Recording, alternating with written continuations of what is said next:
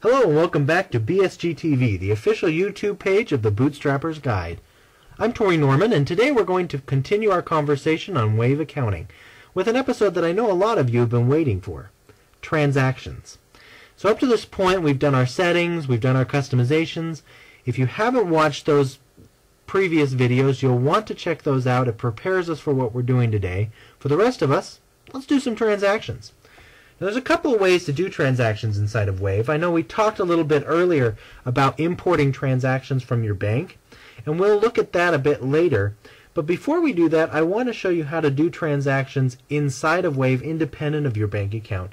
As I've looked at both options, it's just easier for me. It just seems to be a natural flow to create the transactions first. Build your invoices, do your bills, make your payments, and then as your bank transactions come in, just link the two together, and it's a great way to reconcile your bank statement. Gives you kind of a second check. But if you prefer, you can definitely create the transactions right out of your bank statement, and we'll look at that later. For right now, let's look at income transactions. So we go to our income page, and you've got two options, create an invoice or quick entry. Create an invoice is really a detailed transaction.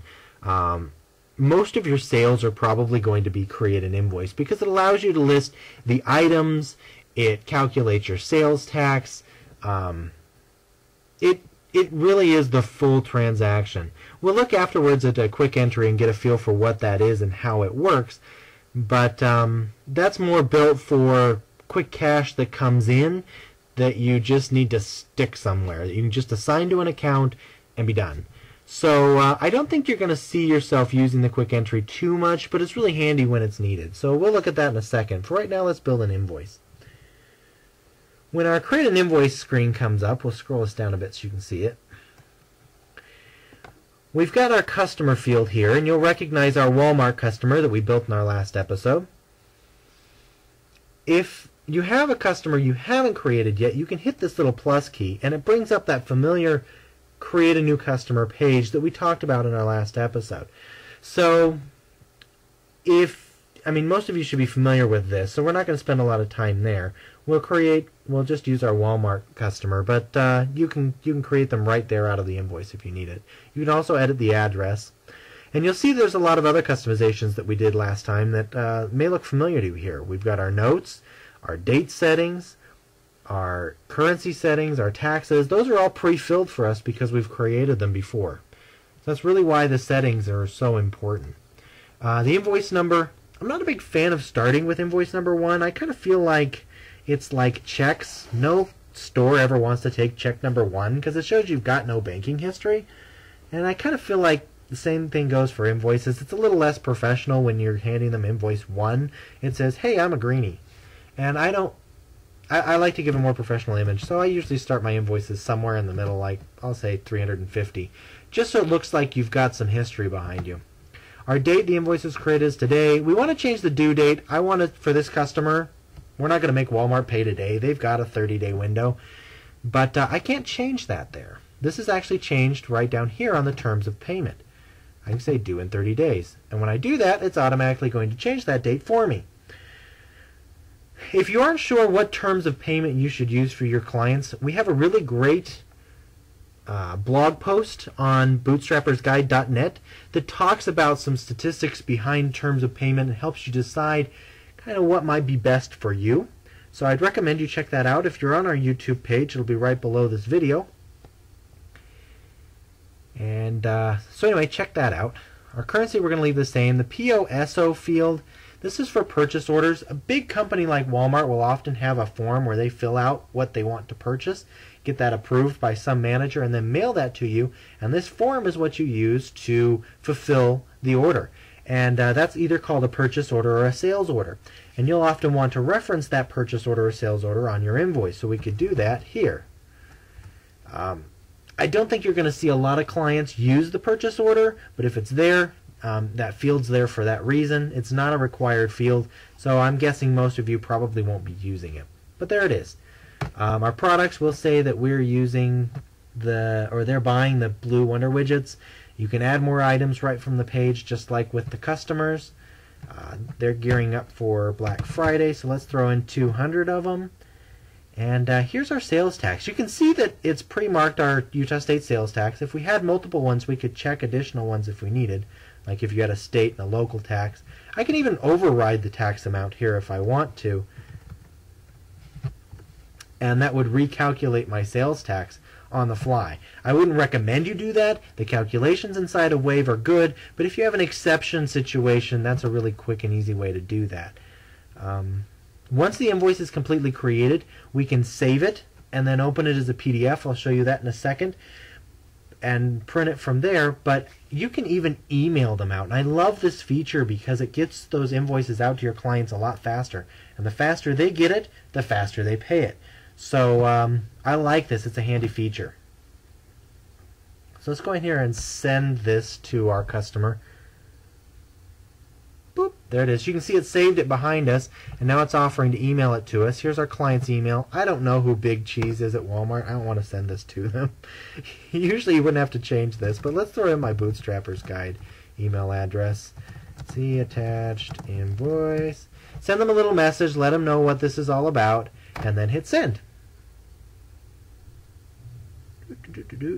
And that just sent that off to my email address. We'll look at it in a second. Now that it's been saved, you can see here you've got your PDF options. You can open it up in PDF and print it from there. Also, this is a draft. So you can create a whole bunch of invoices you haven't sent yet and save them as draft, and that reminds you that it still needs to be sent. We've sent this invoice to a client, so I'm going to mark as sent, and you'll see that changes it right here and kind of solidifies that invoice and reduces some of your editing features because it's been sent to the client. It's a good reminder for you. So we want to do that.